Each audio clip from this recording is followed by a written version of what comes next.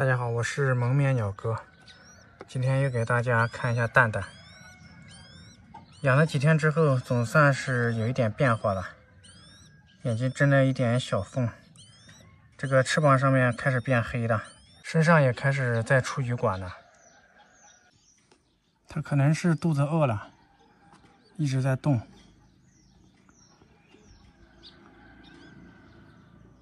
来，张嘴，张嘴。我给它泡了一点蜂蛹，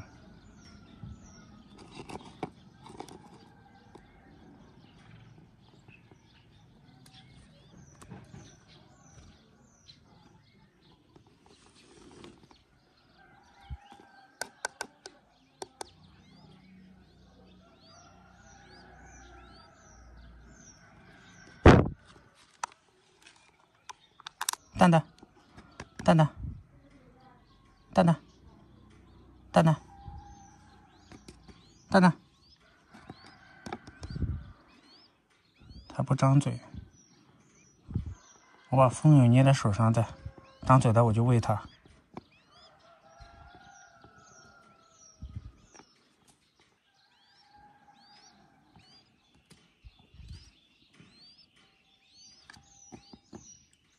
一直在动，就是不张嘴。蛋蛋，蛋蛋，蛋蛋，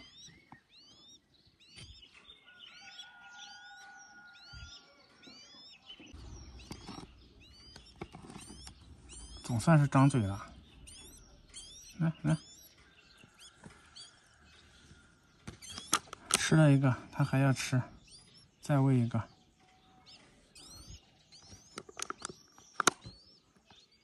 我把鸟窝动了一下，它才张嘴。蛋蛋。蛋蛋，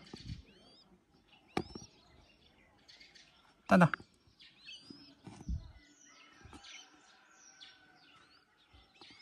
蛋蛋，蛋蛋，吃了2个，看样子吃饱了，它开始睡觉了。我们得给它放进保温箱，因为外面的气温只有20多度。给它搭一下。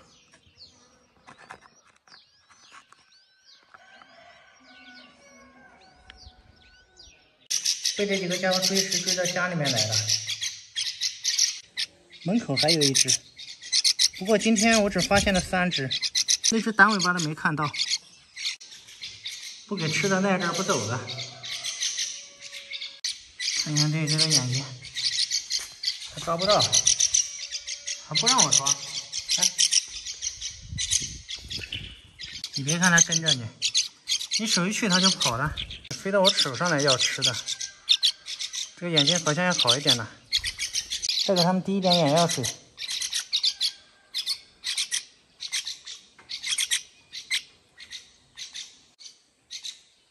直接在我门口摆这个造型晒太阳了，好萌啊！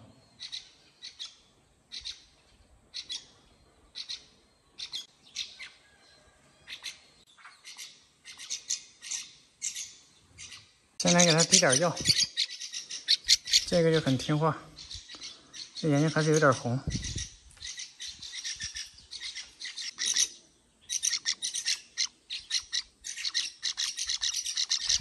点到了，换这一只，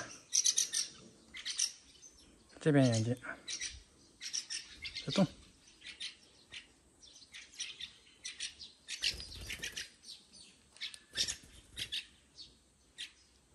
好了，去吧。不会吃的，他们就在门口等着。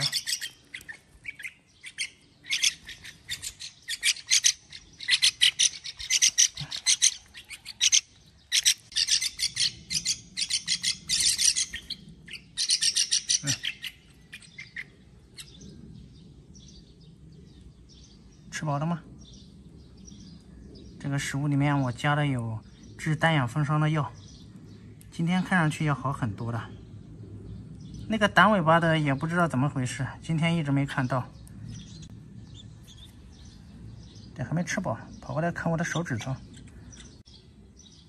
你好会过日子，我这指甲缝里面还有一些食物，都被他发现了。好了，没有了，没有了。那个短尾巴的今天一直没看到，不知道怎么回事，也有可能跟野的一起飞走了。这种鸟是群居动物，那只本来都比较怕人，它不像这三只，这三只就特别粘人。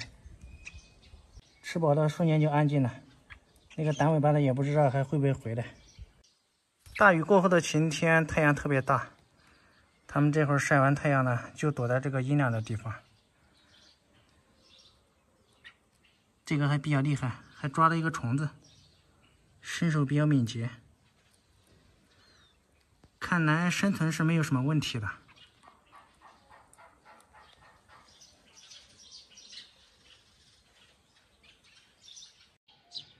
又带这三个小家伙出来嘚瑟了，他们现在很乖，拿在手上不会乱飞了。看，多听话呀！哦，这也太不给我面子了。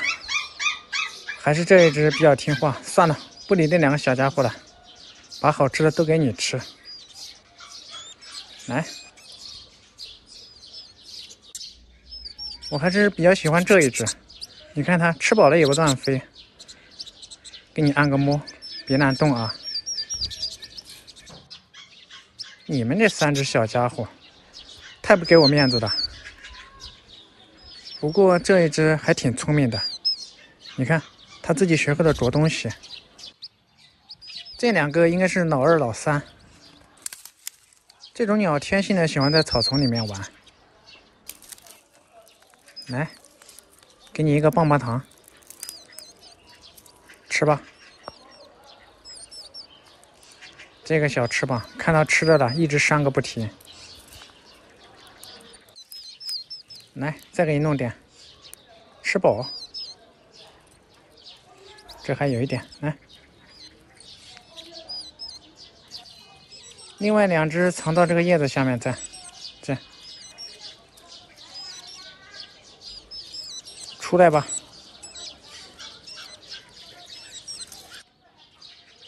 你也给我出来吧，走吧。没有什么是一顿饭解决不了的问题。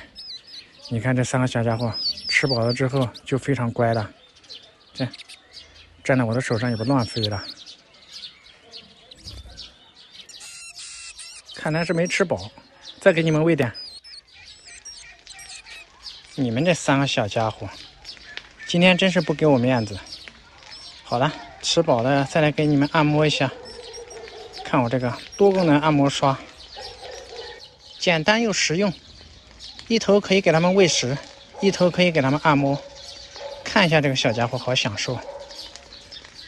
现在你们不乱飞了吧？这待遇，来，给你按一下脑袋，舒服吧？一个一个的来，每一个都要给他们按到位。好，现在不会乱飞了，这样舒服吧？你看，那个眼睛闭着，还等着我给他按。刚刚还那么调皮的几只小鸟，这会儿变得这么温顺了，可爱吧？好了，再给你按一下。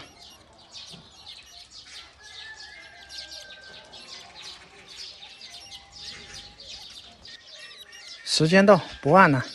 你们这几个家伙飞出去了，可没这种待遇。前天早上救助的这只红嘴相思雀，现在已经恢复正常了。看一下，我给它装在这个七彩文雀用的鸟笼里面，暂时先给它用一下。我在网上已经重新给它买了一个鸟笼，还没到。因为现在我们这边天气比较冷，野外的鸟都很难生存，很多都找不到食物。打算先给它养一阵子，看一下等天气暖和了之后再给它放掉。